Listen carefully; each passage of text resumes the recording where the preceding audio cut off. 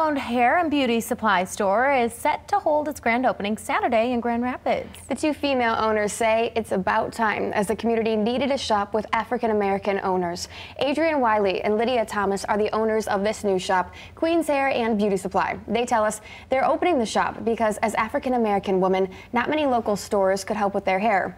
Their shop will also house a nonprofit called Caring for Communities, which will provide small scholarships for high school students, as well as hats, coats, and gloves for elementary students and the homeless. They will also invite local businesses to come in on Saturdays and set up a table inside of their store.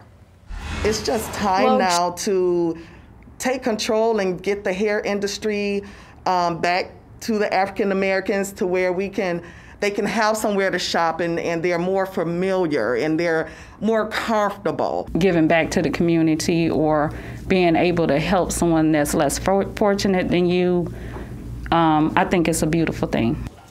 Wiley and Thomas say Queen's Hair and Beauty Supply will be stocked with high-end products such as Design Essentials, Cream of Nature, and Dark and Lovely. That opening is tomorrow at 10 a.m. Very cool.